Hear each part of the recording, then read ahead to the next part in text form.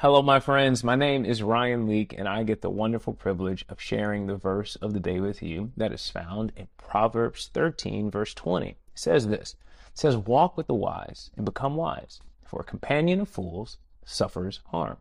One of the things that I think is vitally important for us to consider when reading this verse is the fact that this verse is easier read than done. For I wish that there was a website you and I could go to, wisepeople.com, and then we could go there and find groups of wise people in our communities waiting to be discovered and walked with. But here's the thing. Life isn't always that easy, is it? Our circle of friends is often formed by a set of circumstances. We live in the same apartment complex or neighborhood, or maybe we go to the same school. We have the same employer. It's like we found ourselves in the same room at some point in our life with other people and said, since you're here and I'm